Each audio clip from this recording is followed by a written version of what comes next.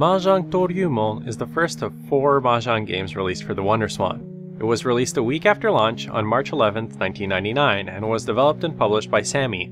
Sammy is probably best known in the West for being the publisher of early Guilty Gear titles, as well as putting out the Atomic Wave arcade board before merging with Sega in 2004. In Japan, however, they are a prolific developer and retailer of pachinko and pachi slot systems. They didn't have any experience in making Mahjong video games prior to this, and wouldn't work on Mahjong again until adding online Mahjong to their virtual pachinko parlor 37town.net in 2007. Luckily for them, they didn't have to do all of the heavy lifting for this one. The game's AI was licensed from a company called Chat Noir. Chat Noir was notable in the video game Mahjong scene for being a developer of many video game adaptations of Mahjong until the year 2000, but also for licensing out their AI to developers working on their own Mahjong games. They would even develop the second Mahjong title released on the WonderSwan, Nihon Pro Mahjong Renmei Konin Tetsumon, published by Naxat Soft, which we'll discuss on a future episode.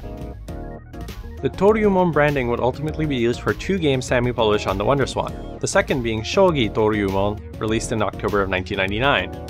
This would be an adaptation of the Japanese board game Shogi. If Mahjong is Japan's answer to poker, then Shogi is Japan's answer to chess.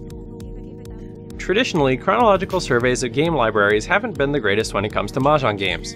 Mahjong is one of those no-no words to Western gamers, much like pachinko is, and I think that stigma is unwarranted. Mahjong is a fascinating game with lots of depth. I hope my enthusiasm for it makes some viewers reconsider their opinion. So before I delve into what makes this particular game unique, I figure I should give you a quick introduction to Riichi Mahjong, the Japanese variant on the game which is played in all 4 WonderSwan Mahjong titles. But first, I need to clear up a Western misconception about Mahjong. Many people in the West think of Mahjong as being a solitaire matching game.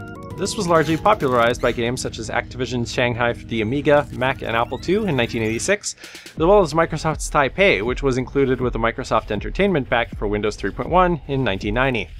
While Mahjong Solitaire is a fine game in itself, it has little to do with real Mahjong aside from the use of the same tiles.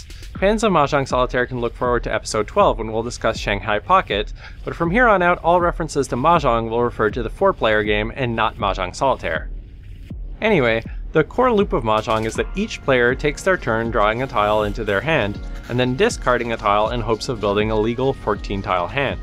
While that in itself isn't particularly exciting, you can call on another player's discarded tile if it can contribute to a meld in your hand, in exchange for giving the opponent some visibility into the hand you're building, and a score multiplier. Melds include a 3-tile straight flush, a 3 of a kind, or a 4 of a kind. You can also call on another player's discard if it's the tile you're missing to complete your hand.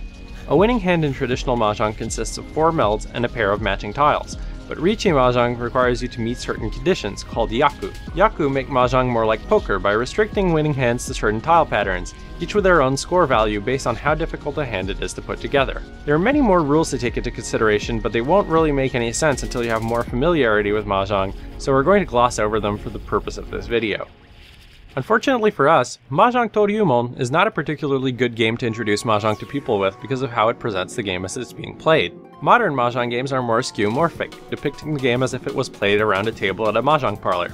The presentation style used in Touryuumon is more reminiscent of early video Mahjong titles, or the style that sleazy Mahjong games never grew out of using. Each player's play space is represented as a row, with their discards on top, their hand on the bottom, and their melds off to the right. The problem comes from how screen real estate is used.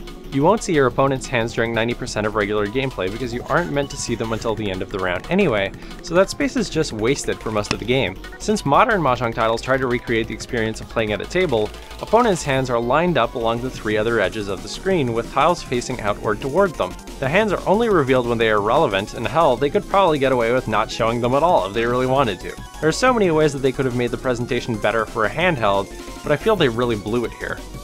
Presentation aside, Touryuumon is pretty standard when it comes to the game modes it offers, save for one exception. You're given the usual single game, tournament, and multiplayer modes, but it also offers a handy scoring calculator. If you, like me, don't know the actual scoring rules because you always play video Mahjong which handles that for you, having a calculator on hand for the rare occasions you play Mahjong in person can be handy. Simply enter a hand and its winning conditions and the game will spit out the score.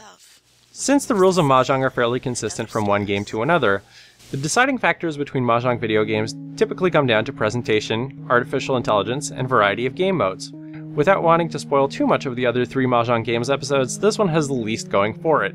If I had to guess, I'd say this was a rush job meant to capitalize on being the first and only Mahjong title available for the WonderSwan a week after launch.